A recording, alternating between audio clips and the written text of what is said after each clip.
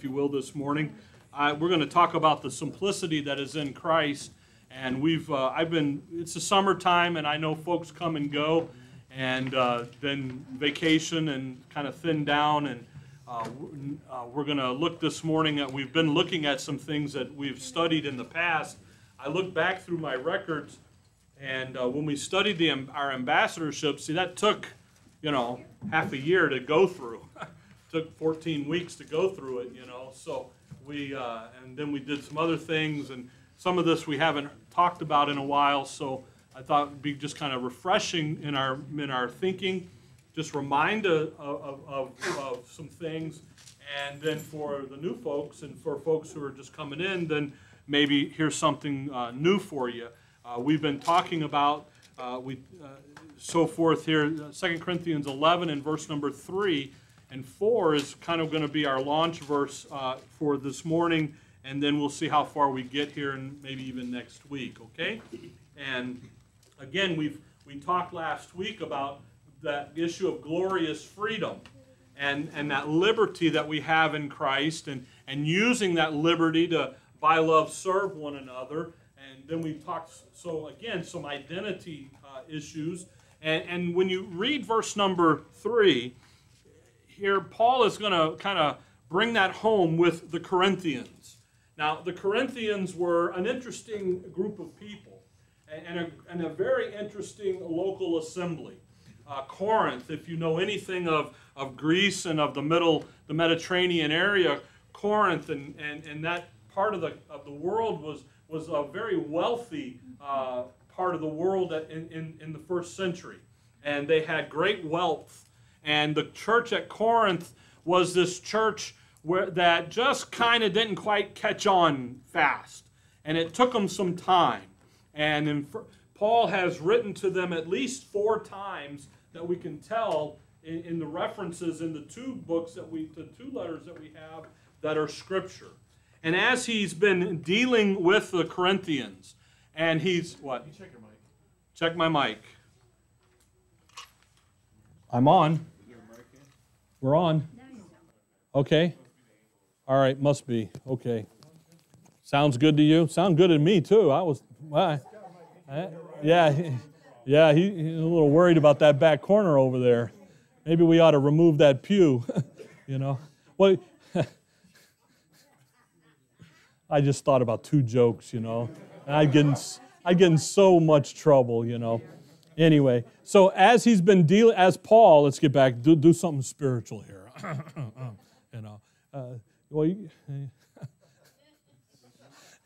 you heard about the 2 skunks that went to church? They sat in their own pew. Okay, that's what went through my head, okay?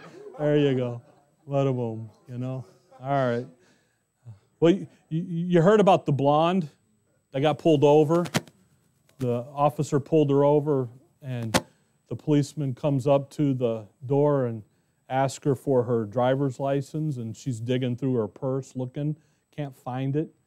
And the female officer's like, it's got your picture on it, So she finds a little, and the lady says, it's just a little card.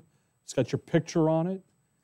The officer says, so she finds a mirror, looks in, and then turns around and, is this it? And the female officer says, well, I'm sorry, I'll let you go. I didn't realize you were a policeman too. Guess what? The policeman, she was a blonde too, okay? All right. See, I told you, they get bad. I can go worse. No, that was a good one? Okay. All right. So can we get back to the spiritual things now? Okay. I sound better now? Okay. There you go. It must be the cold air. I don't know. I tell you what. How do you follow that up? All right. As Paul has... Yes, sir. Yeah? Oh, okay. There you go. All right. 2 Corinthians 11. Yeah. 2 Corinthians 11 and verse 3. I'll be honest with you, folks. The wonderful thing about the message of grace and having the grace life is that you can have some fun. You don't have to be a stick in the mud all the time, okay? Just some of the time, okay? Oh, I get in trouble all the time. Anyway. All right, 2 Corinthians 11. Let's read verse number 3 and get our minds back in out of the gutter and into the book here. But I fear lest by any means as the serpent beguiled Eve through his subtlety, so your mind should be corrupted from the simplicity that is in Christ. For if he that cometh, and Paul's been dealing with the Corinthians about this guy named he. It's an interesting thing. Paul doesn't name this individual. He talks about he. Back in chapter 10, he'll talk about verse 7.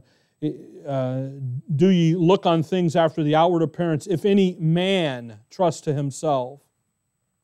You see the man there?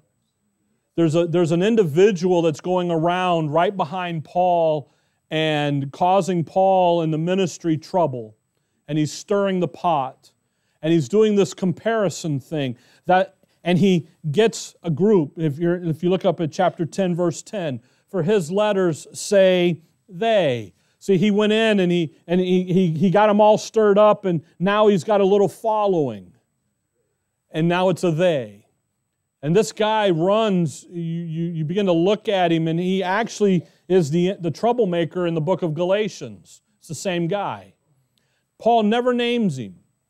Some say that he's the thorn in the flesh that Paul will label here in chapter 12. Paul doesn't say that. Some say the thorn in the flesh is the physical ailments. Paul doesn't say it. You know why he doesn't say it, don't you? Because you'll have the same thorn in the flesh. And you'll make the thorn in the flesh the issue rather than the answer to the prayer. And he said unto me, the answer to the prayer, see. So when Paul is dealing with the Corinthians here, and he's dealing with this guy that just coming in and causing trouble. So he brings up a very interesting point here about our identity and where our mindset should be. And he brings in Eve in verse 3, but 11:3. But I fear lest by any means as the serpent beguiled Eve. And he begins to bring in this issue of the simplicity that is in Christ. You think about the simplicity, simple. Come back to Psalms 19. Psalms 19. Okay? Psalms 19. That issue of simple. Everything we have in Christ, folks, is simple. It's not complex. It doesn't require you to have a PhD, a THD, a DD, a BA, an MA. It doesn't require you to have all of that. It just requires you to have a singleness of mindset. That's what the word simple is. Singleness, not complex. Simple, being unmixed, free from being corrupted. Psalms 19, if you look at verse 7, the law of the Lord is perfect, converting the soul. The testimony of the Lord is sure, making wise the simple. Isn't that interesting? The law of the Lord, the Word of God, the Word of the Lord. What did the Lord give Israel? The law, the Word. What is it? It's simple. In the law's case, come over to chapter 119 of the book of Psalms, Psalms 119, and verse 130. You see, folks, it's a very fascinating thing when you think about the Word of God. It's gonna make the wise simple. Psalms 119 and verse number 130. The entrance of thy word giveth light. It giveth understanding unto the simple. Isn't that interesting how it says that? You see, we have the simplicity in Christ where? In the Word, don't we? When we look at the simplicity, we have to look at the Word of God because that's where it is contained. Come over to the book of Proverbs. Proverbs chapter 14. Proverbs 14. As I get older and a little more study under the belt, I'm impressed at how Paul pulls out of the Old Testament principles. This is a principle. Now, I realize the Holy Spirit wrote the Word through Paul. I got that, and the Holy Spirit will know all of this. But the simplicity that is in Christ, and the fact that he goes back to use the issue with Eve. Proverbs 14 and verse number 15.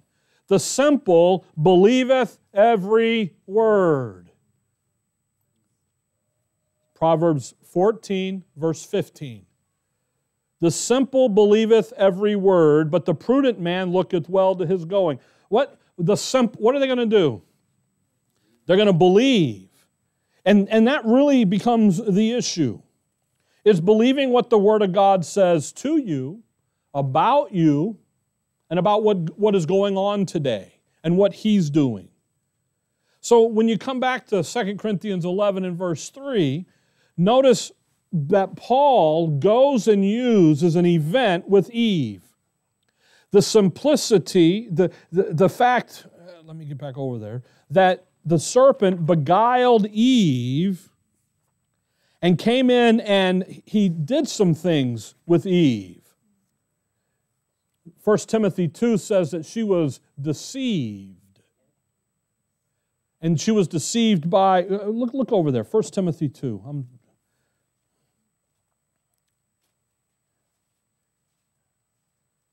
Verse 13 and 14, for Adam was first formed, then Eve, and Adam was not deceived. Boy, what a testimony. Adam willfully did what Adam did. But the woman, being deceived, was in the transgression. She was deceived. How was she deceived? How did he, come back to Genesis 3. That's really where I'm headed here. Genesis 3. How did the serpent beguile Eve? What did he do to her?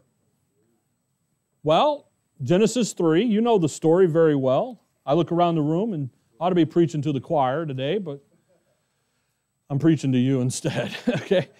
Look at Genesis 3, look at verse 1. Now the serpent was more subtle than any beast of the field which the Lord God had made, and he said unto the woman, Yea, hath God said, Ye shall not eat of every tree of the garden. What did he say? What did he do to her? Yea, hath God said. Now, we realize in the rest of these verses that the serpent he's going to come along and cause her to kind of rethink some things, but he does it by doing what? First thing out of his mouth is, Yea, hath God said. Romans chapter 4, the Apostle Paul, talking about Abraham, says, What saith the Scripture? There's the question. That's why above the double doors coming into the room, guess what it says? What saith the Scripture? What does Satan do here? He comes up to Eve, he's going to beguile her, he's going to trick her, he's going to cause her to begin to rethink some things. And he's going to say, did God really say that? Did He say, you shall not eat of every tree of the garden? And the woman said unto the serpent, we may eat of the fruit of the trees of the garden, but of the fruit of the tree which is in the midst of the garden, God hath said, ye shall not eat of it, neither shall you touch it, lest you die. Is that what He really said to her? No, she took out the word freely, grace, added the word touch it, put in the law, put in a performance thing. Isn't that interesting? People say, and I've said it too, that Eve was lacking some direction from from Adam, and that's not always the case. She understood. She took out that word freely eat and added something into it. And the serpent said unto the woman, Ye shall not surely die, for God doth know that in the day ye eat thereof, then your eyes shall be open, and ye shall be as gods, knowing good and evil. And when the woman saw that the tree was good for food, and that it was pleasant to the eyes, and a tree to be desired to make one wise, she took the fruit thereof, and did eat, and gave it unto her husband with her. And he did eat, and the eyes of them both were opened, and they knew that they were naked, and they sewed fig leaves together, and made themselves apron. Yea, hath God said. Look, he goes in, and he causes Eve to begin to rethink about what God has already taught her. Come back to chapter 1. What was Eve? Chapter 1. Chapter 1 and verse number 26. Where was Eve at? Who was Eve? What was going on here? Look at who Eve is. Verse 26, chapter 1. And God said, let us make man in our image, after our likeness, and let them have dominion over the fish of the sea, and over the fowl of the air, and over the cattle, and over all the earth, and over every creeping thing that creepeth upon the earth. So God created man in His own image. In the image of God created He him, male and female created He them. Was there anything wrong with Adam and Eve in that moment right here? They were what? Perfect, weren't they? She had the very image of God, of the Godhead. Paul tells you and I that we're to grow up into Christ, that we're to be conformed to the image of His Son. See, what's the goal for you and I to be? To be, verse 26 and 27. See? Eve had it. She was already there. And you know what Satan does? By asking one simple little question. Yea, hath God said. She was willing to leave that identity she had in Christ to go be something that was lesser than that. So Satan, right here, begins the attack. He reveals his plan of attack. And his plan is to come in and attack the Word of God. The simplicity that is in Christ. The identity that you and I have in Christ. First, it comes that we are going to do what? Believe the Word of God. Come back to 2 Corinthians 11. Might as well stick something in here. When you talk about the simplicity in Christ, or even if you talk about the grace life and living life and living it in the issues of grace and understanding, we're not talking about just throwing out things over here and not doing this and doing that. We're talking about taking who you are in Christ and going and living that way. The simplicity, and by the way, it is simple. We looked last week at Romans 6, that issue of being free from the dominion of sin. Folks, those verses are simple. They are clear. They are concise. Romans 6. You know what the hard part is in all that? Believing them. You know that? That is the hard part. For that verse to say that your old man is crucified and that you are freed from sin. Wow. The struggle is simply believing it. That's the hardest part. But you know what? That's the simplicity that's in Christ. That's the stand fast in the liberty. Verse 3, but I fear lest by any means as the serpent beguiled Eve through his subtlety. What was his subtlety? Yea, hath God said.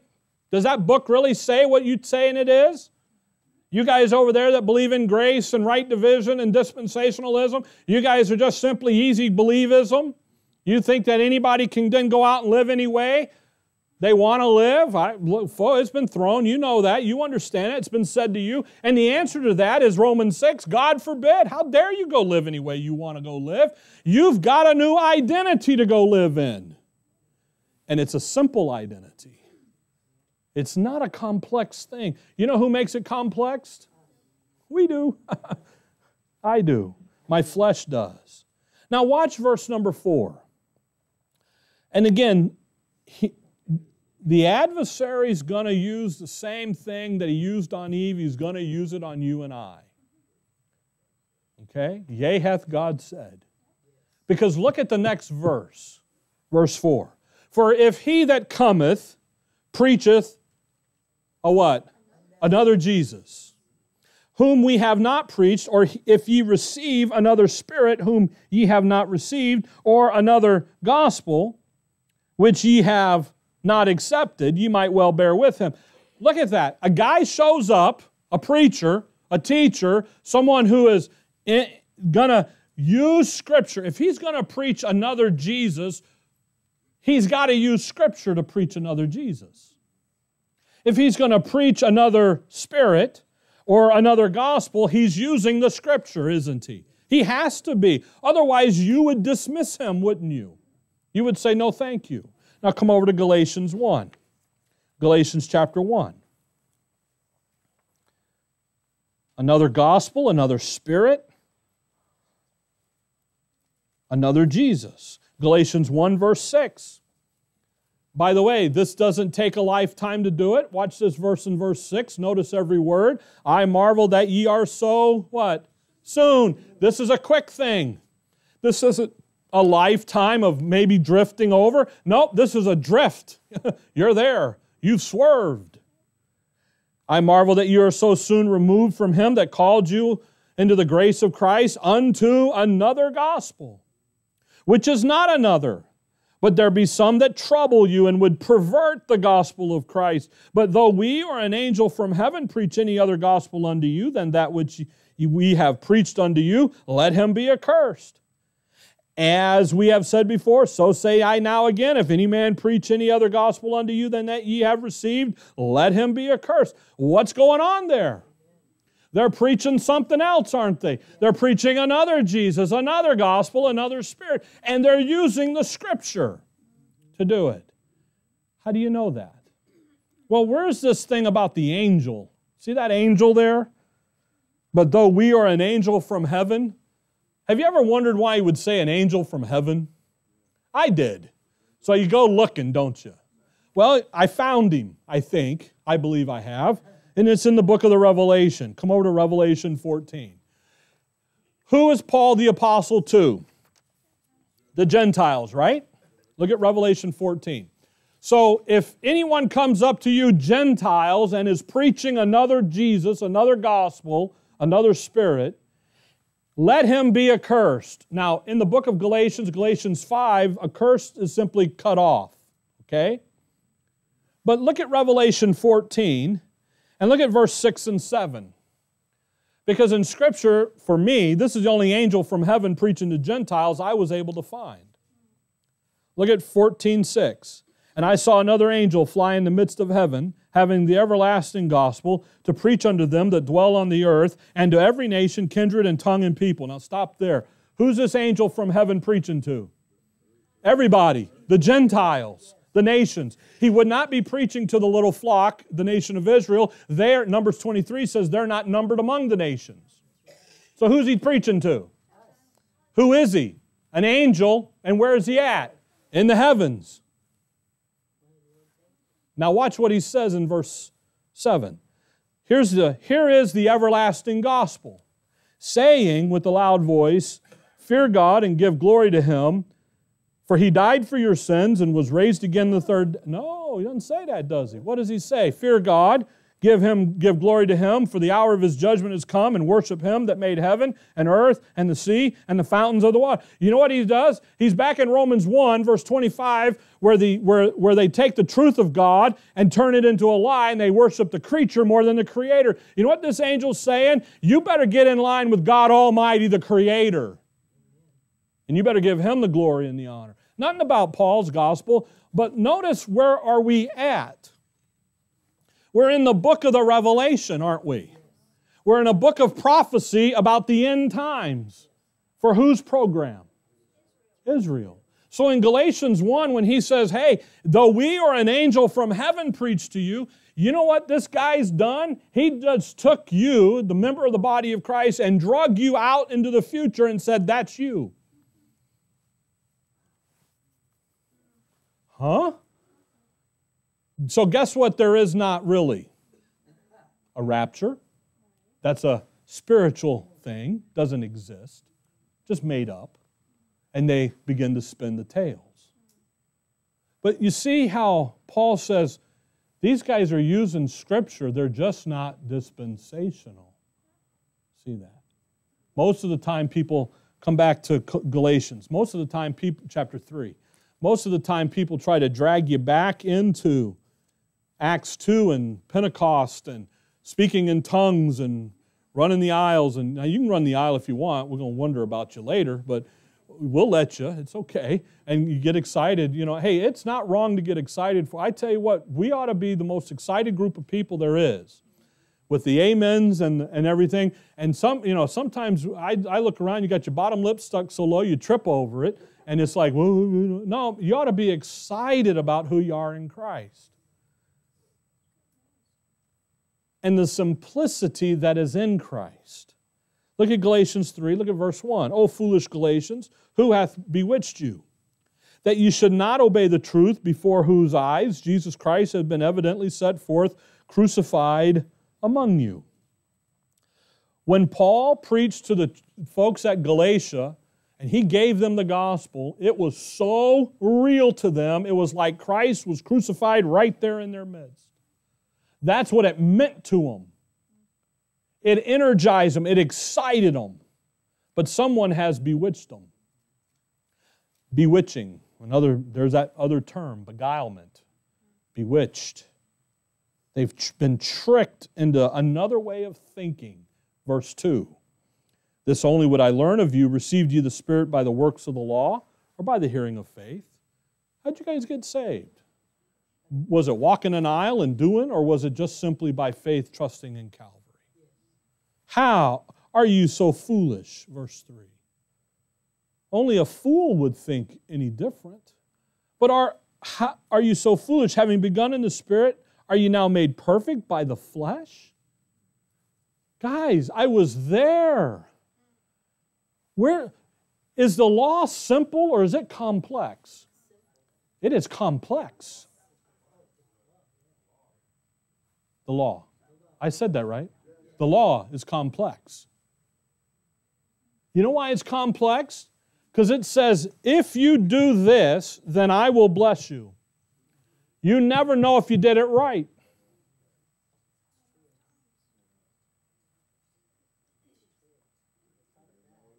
You never know that you did it right until what comes your way? The blessing.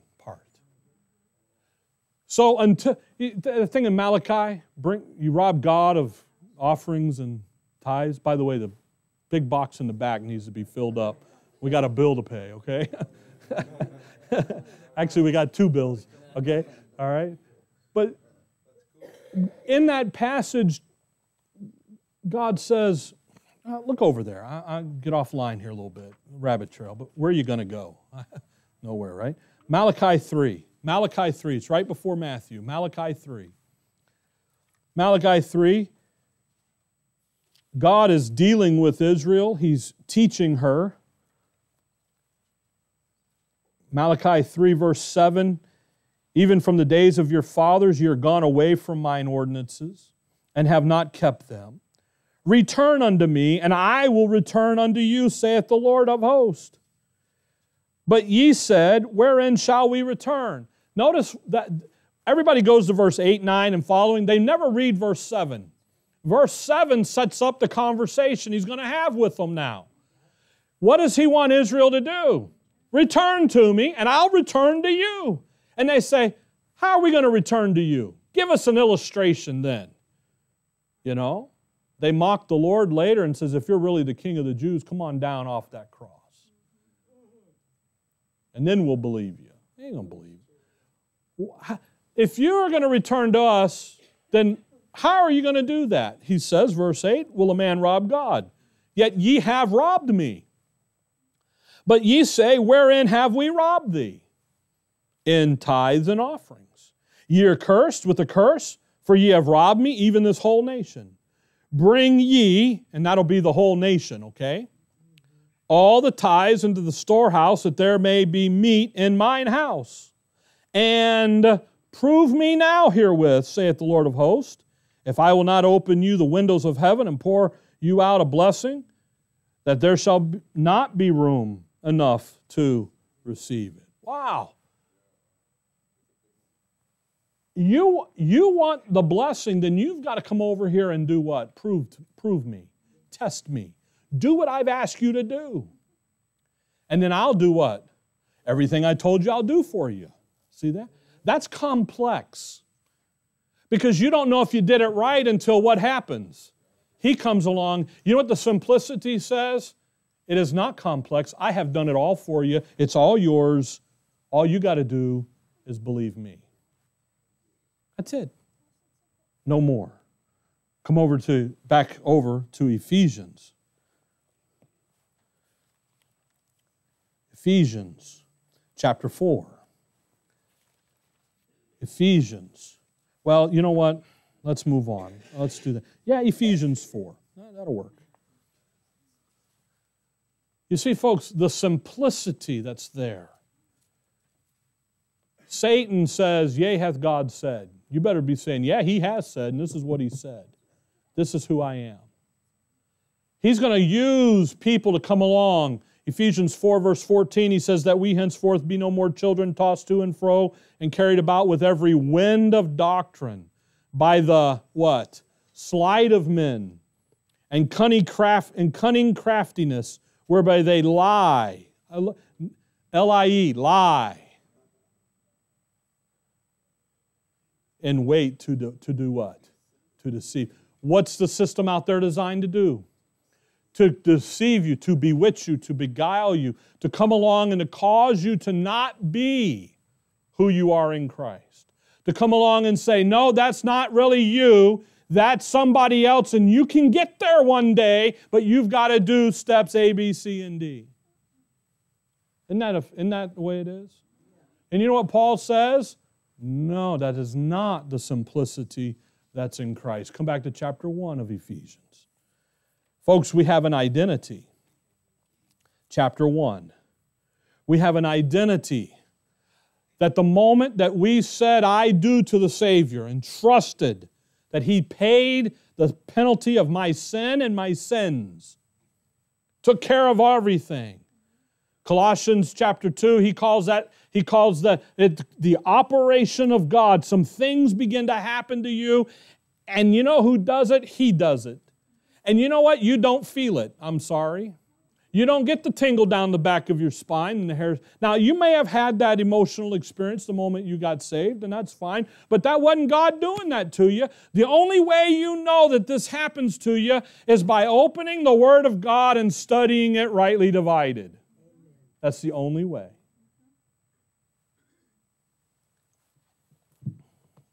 When Eve, she saw that the fruit was what?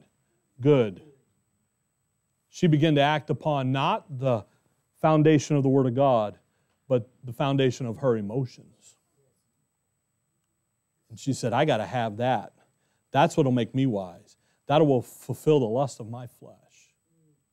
Paul, chapter 1, verse 3, he looks at you and says, Blessed be the God and Father of our Lord Jesus Christ, who hath blessed us with all spiritual blessings in heavenly places in Christ. And he begins to list out for you and I the spiritual blessings, where Malachi 3 says, you wanted the blessings from me, you better prove me, do what I ask you to do, bring in the tithes and the offerings, do what the law says to do, and then I'll bless you. And you know what Paul says? That is not you.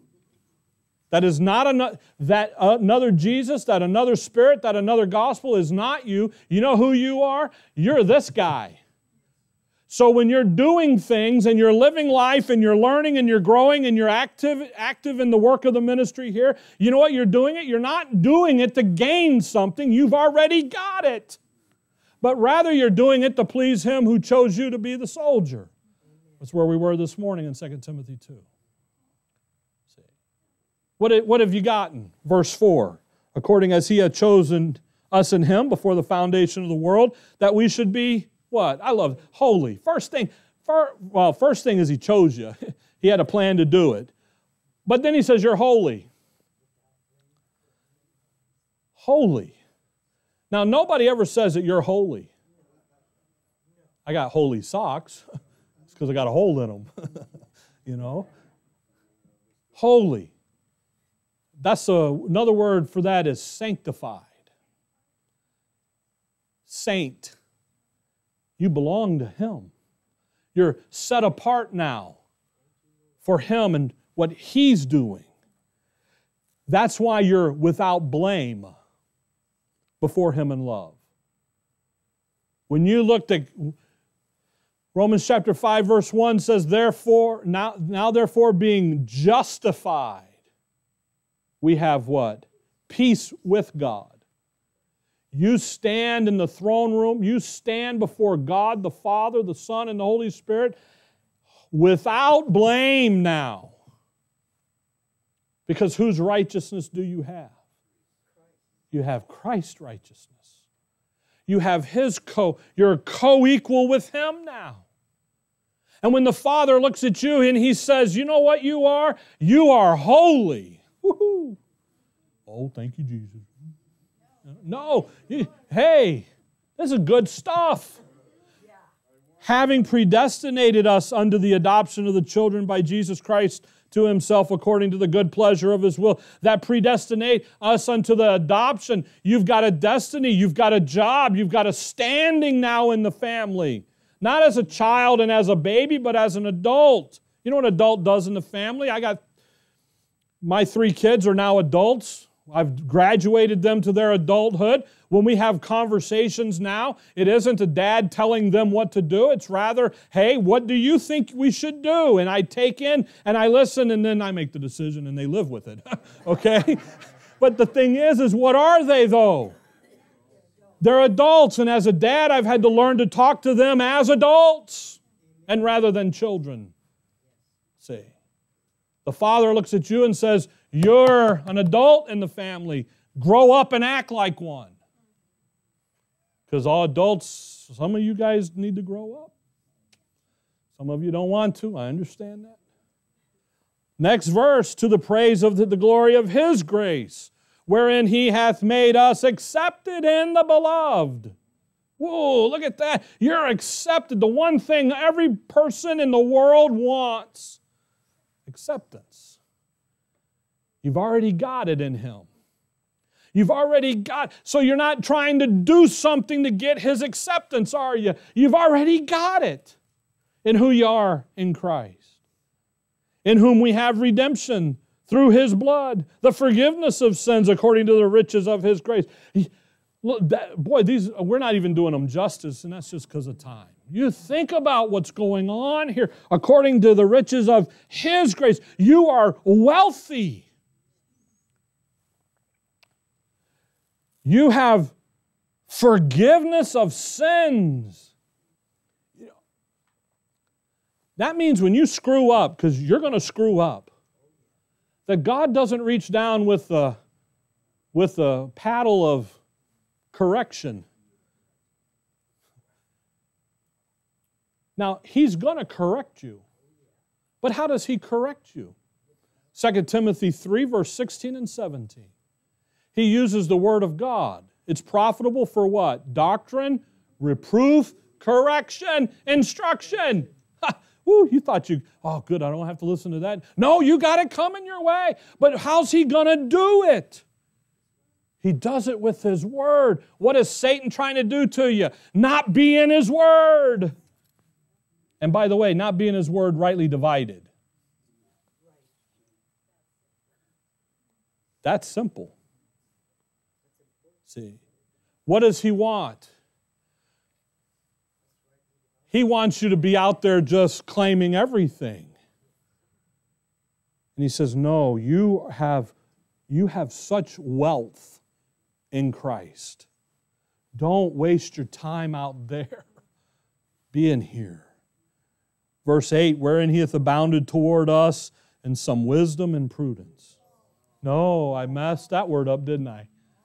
How much wisdom? How much prudence? All of it. That verse over in chapter 3 that he says that you may be able to comprehend. Wow. I had a guy tell me one time, Rick, you just can't know that stuff. I said, the verse says I can. Because it says I can comprehend it. It says He's given me all wisdom and prudence. He has adequately equipped me to go and to live and to be who I am in Christ in my life and time and the interactions that I have with other people. You know what I have to do? I got to believe it. I got to study it, get it together, but I got to believe it. First Thessalonians 2, verse 13, they hear the word of God, they got the word of God, it effectually worketh in you that believe. Next verse. By the way, verse 8, I got so many notes on it, I don't even know where to start. Wisdom. You know some things. You begin to learn. You begin to learn to use what you know properly. That knowledge. You get in the information. Wisdom is using it properly. You understand that. You know. You can know how to. I can put an air conditioner on the roof. I can do it. But that don't mean it's wise that I'm doing it. I can order the crane, direct it up there, so I need it right there. After that, it isn't smart for Rick to be in charge. But when the guys who have not only the knowledge, but they have the wisdom are doing it, then everybody in the room's cold. See? Prudence. Prudence is to get the big picture, to look beyond, to look below the surface, to have the big picture in mind. Here's the wisdom. Here's how you use the knowledge. But have you ever been in a swimming pool with goggles on or big mask, and you kind of split it with the water, and you see the clear, and then you see that? You ever see that? Or if you didn't, you need to borrow some and go find a swimming pool, jump in and figure. Prudence is being able to look underneath the surface. Prudence is being able to, we know what's going on up here, but what's going on down here? Seeing it all. Then in verse 9 he says, having made known unto us the mystery of His will, according to His good pleasure, which He hath purposed in Himself, that in the dispensation of the fullness of times He might gather together in one all things in Christ, both which are in heaven, there's the body of Christ, there's you and I, and in the earth, there's the nation of Israel. So what do I have an understanding of here now? I understand verse 11, in whom also we have obtained an inheritance. I have an inheritance, and my inheritance is pertaining to the heavenly places out there, and not Israel who's got the earth, but I've got the heaven. And you know what? There's the wisdom and prudence. I know where, so I'm not trying to be something that I'm not. I'm not in Malachi 3. Trying to get you to fill up the offering box back there. You need to, though. Okay? Verse 13. By the way, verse 13, whom ye also trusted. I skipped verse 12, I'm sorry. That we should be to the praise of His glory, who first trusted in Christ. That's an interesting little verse stuck in there. Because you know what we understand? That whatever we do in word and deed, we do it all to the glory of God the Father. That's just a little reminder verse. What all this is for, isn't for you to have glory and pomp and circumstance and the back patent. It's for Him to have the glory and the honor, in whom ye also trusted. After that ye heard the word of truth, the gospel of your salvation, in whom after that ye believed, ye were sealed with that Holy Spirit of promise, which is the earnest of our inheritance unto the redemption of the purchased possession, unto the praise of His glory. Woo! Now we got the Holy Spirit involved. And what does He come along and do? He seals the deal, doesn't He? Have you ever shook hands with someone that they're going to do something and then they don't do it? And all you've got is a handshake? Judge Judy says, shame, shame, shame. You've got to have it in writing. See? I know. No. The Holy Spirit, God the Father says, you know what I'm going to give you? I've given you all of this so far. Colossians 2, verse 10, it's talking about you being complete in Him. We'll talk about that next week. He comes along and says, you know what the Holy Spirit's going to do for you? He's going to tell you that seal is going to be an indication that I'm going to get the job done. That is how you know that what God said, I'm going to come and take you and dress the heavens with you, that He's going to do it. Because I gave you a member of the Godhead. Now, by the way, you have all three members of the Godhead in you. That's what chapter 4 is going to tell you, okay? But the seal of the Spirit, a seal in Scripture, it indicates ownership. That's why Paul would say, what? No, you're not. Your body is the temple of the Holy Ghost. You're not your own. You've been bought with a price. Woo. Boy, you get that down in your thinking. That'll change how you deal with your old vehicle. Seal in the Bible indicates a finished transaction. It implies security. Boy, isn't it good to know that He's going to redeem that purchased possession under the praise of His glory? It implies identification. Revelation 7, the 144,000, they get a seal placed on them, don't they? The seal of the Lord. They're identified as the Lord's people, God's people. It implies secrecy too, by the way. You ever get a letter sealed so tight? I get them every now and then, and they tape it all shut. You're like, man, what is in it? And it's like, don't open till your birthday. It's like, that's tomorrow. I can't wait. I got to open it now. You know? No, it's sealed. It's secrecy. It also implies, in Scripture, it implies obligation and a duty to perform. It implies authority. The king would put the seal in the wax by the authority of the king. Here it is.